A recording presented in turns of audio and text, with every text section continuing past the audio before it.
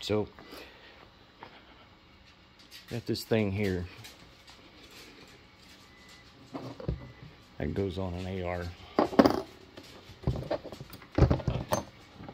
We unscrewed all this stuff here. So that's gonna.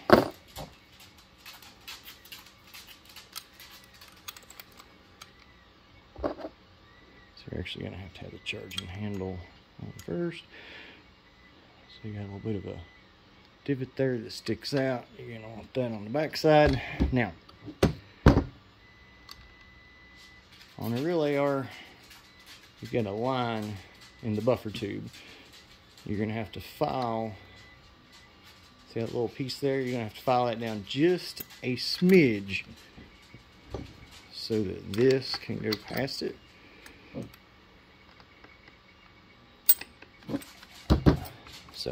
So what you're doing, you're filing it down enough so it can go over the big threads here. Okay, see? All right.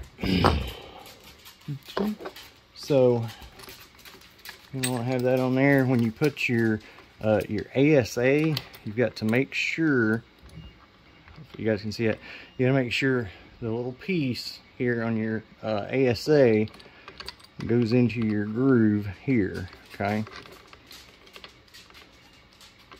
So, sorry, it's a little sloppy trying to, but once you get this started, once you get it started screwing in a little bit there, okay, then the key is you've got to make sure that your ASA gets in that right groove. Now, you can pull the ASA out and look, sorry, pointed the wrong place. You can pull the ASA out and look down in this little hole here and see to line it up. Do not force anything. If you don't get the ASA in the right groove, it's not going to screw in there right, and you're going to know it, and you're going to mess stuff up if you keep trying.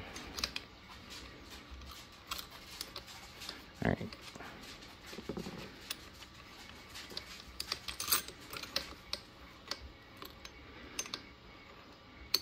Okay, so see it click down in there. All right, so that might be a really good way to do it. Actually, I went, past it and then backed it up until, backed it up and kept pressure pushing down until it clicked in it. So now I can re-advance it forward. It's good to go. So snugs right there. Okay. Like I say, we're gonna put that there like that. Now, actually, so I'm actually, that's the one it comes with. This is the one I got off another build. It's heavier duty, looks a little better. So we're gonna use that. Now, and I'm trying this for the first time too, guys. So I don't know, I've not tried this. So it's looking like there's gonna be a little bit of a, it's gonna need a little bit of something there. Cause see, so that little head there needs to be able to recess better into there for it to really be flat. It goes in a little bit, but it's close.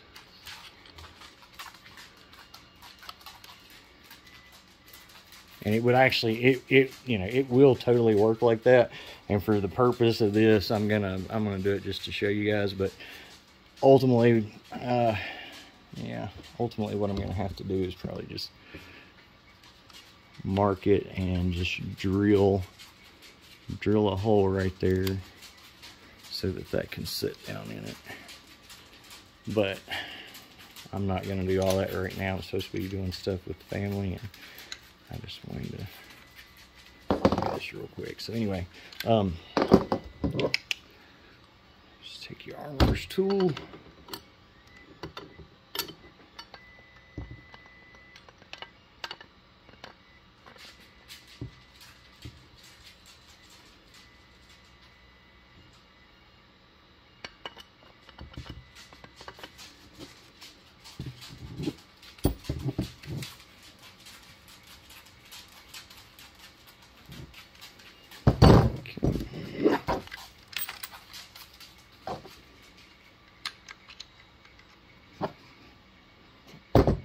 Sorry guys, I'm doing this off camera.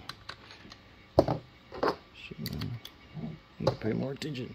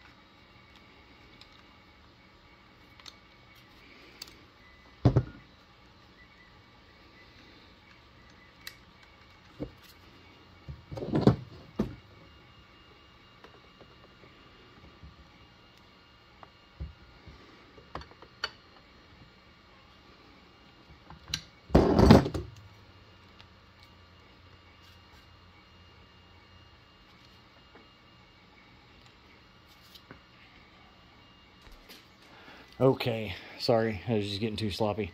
All right, it wasn't gonna work that way. So anyway, here we go. I've drilled that out. Definitely gonna polish this up and fix it. But anyway, fix that out so that those two pieces can fit together like so. Okay. Put that on. Put that on.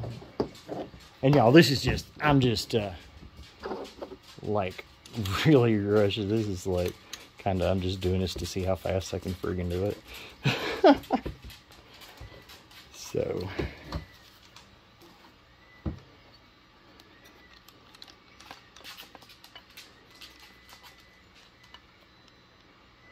And I found what really helps with my speed is to not wear glasses.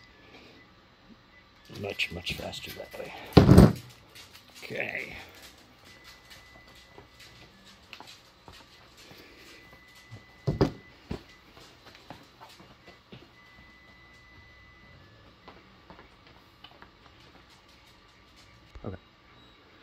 Okay. The tank. Make sure the ASA can move. Got it in the back position. Put that out the way. Safety's on, pointed in a safe direction. Tank engaged.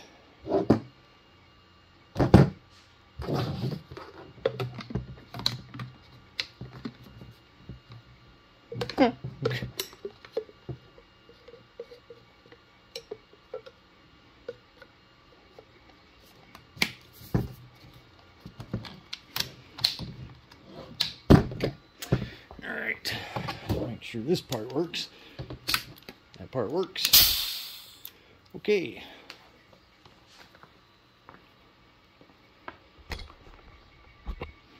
So now what we got here is a nice sling attachment. I'm going to take this off because I'm not going to be able to focus.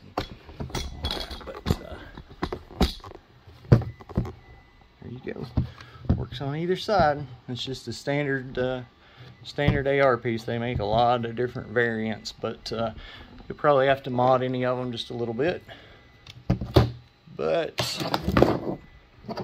that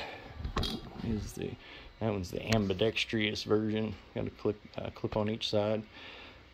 I guess it'd be a loop on each side. Anyway,